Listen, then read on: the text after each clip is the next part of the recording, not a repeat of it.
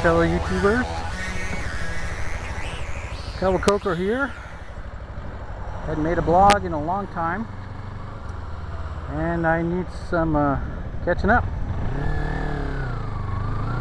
So first of all is my long due thanks to Ramekin and his Clocks for Bikes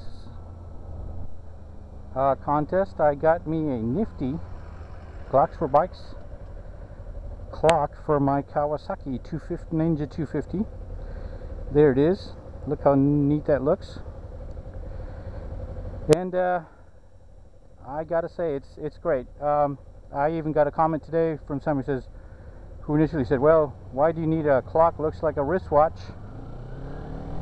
You already have that. I go, yeah, and it's covered by a gauntlet and a jacket. My cell phone is in my sleeve, but I can't see it.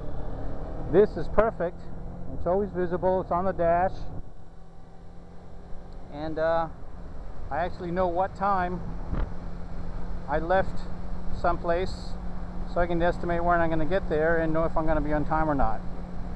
So if the last time I look at my clock or my watch on my wrist is usually about 10-15 minutes before I actually start moving on the bike, so it really throws off when I think I'm getting to someplace. So anyway, shout out to Ramekin and his Clock for Bikes, and the people at Clock for Bikes for making such a generous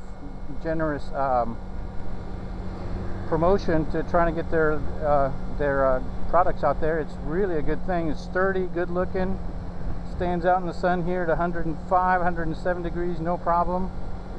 And I got the model that you can press a little button at night and you can see what time it is still. So anyway, thanks, and we'll talk to you guys later.